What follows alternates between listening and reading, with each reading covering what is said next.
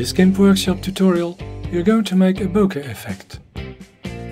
Right-click on the thumbnail of the image in your image folder, go to Open With, and click on Gimp.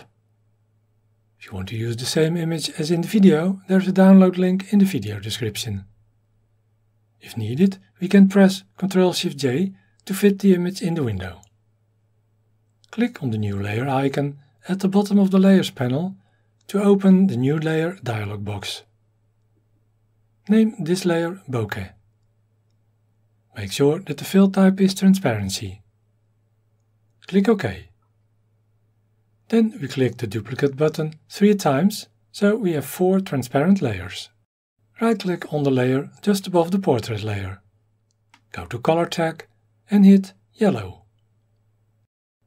Now we go to the toolbox and we click on the paintbrush. Choose Brush Sparks. Make the size 400. Check the option Apply Jitter and make the amount 2. This will scatter the sparks when we paint them. Then we can paint some yellow sparks in the image like so. The size of the sparks and the pattern changes randomly when we paint, and this depends on how we click and how we move the mouse. We can always use Ctrl-Z to undo one or more steps and try again. We do not want too much yellow, however, because the dominant color in our image will eventually be cyan-like bluish. When all this looks okay, we right-click on the layer above the active one. Click on Color tag and then on Violet. The paintbrush is still active, so we can paint some more sparks like so. They will also be yellow, but we will change that in a minute.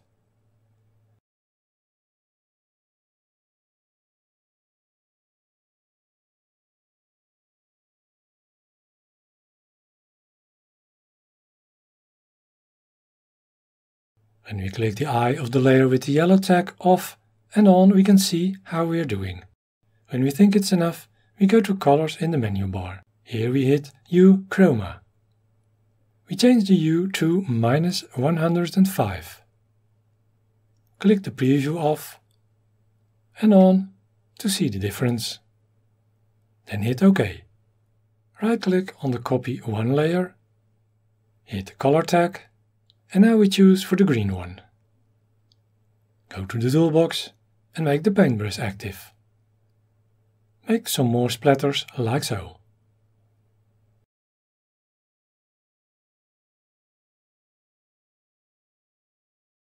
Back to Colors and to Hue Chroma.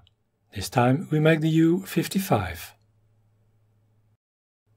Again we can click the preview off and on to see the difference. Then we hit OK. Now we go to the top layer, right-click on it, click on Color tag and on the color Blue. Make the paintbrush active again. Make splatters and sparks like so. We can add some more sparks than we did by the other colors.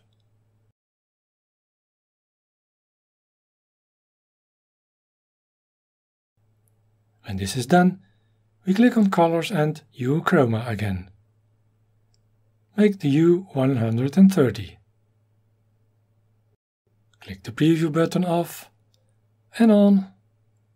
And when we think it looks good, we hit OK. Now make the portrait layer active. Go to Colors and Color Balance. We change the cyan red value to -40 and the yellow blue value to +5. The outcome of this depends also on the colors of all the other layers, so you might want to do some experimenting. When we feel it looks good, we click OK. Go ahead and make the eraser tool active. Change the opacity to about 50. Choose brush hardness 0.25 and make its size about 200. Then we make the yellow layer active and we can erase some of the yellow splats.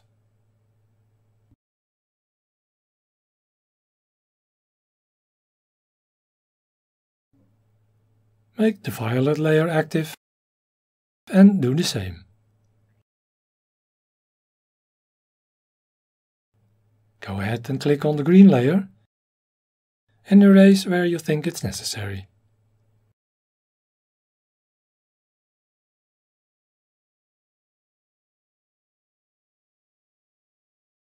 And finally, the blue layer.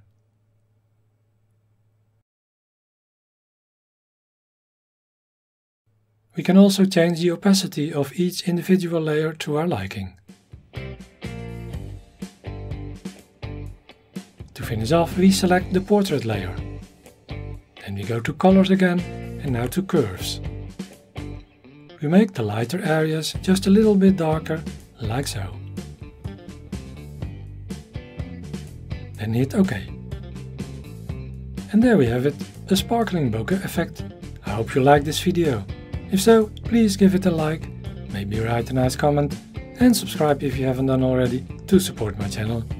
Thanks very much for watching.